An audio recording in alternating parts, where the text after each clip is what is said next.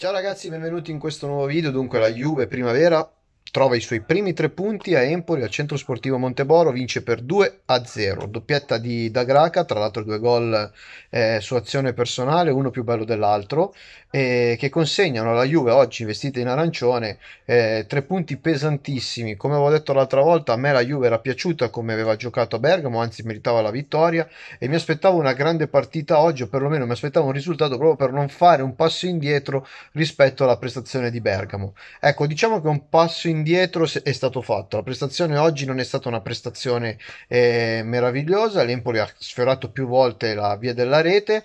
Però la grande squadra è quella che anche quando soffre riesce a trovare la vittoria e così è stato. La Juve vince tra l'altro con 2 gol, il secondo gol a chiudere la partita e per Da Gracca 3 gol in 2 partite, segno che questo ragazzo che l'anno scorso fece un po' di fatica con la primavera sta piano piano ritrovandosi in questa dimensione, in questa categoria.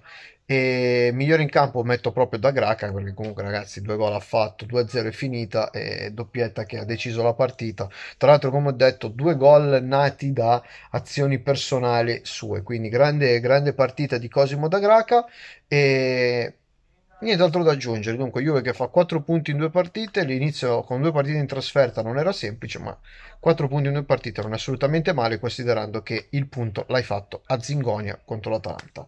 Ragazzi, a me non resta che salutarvi e dare appuntamento ai prossimi video del canale. Ciao a tutti.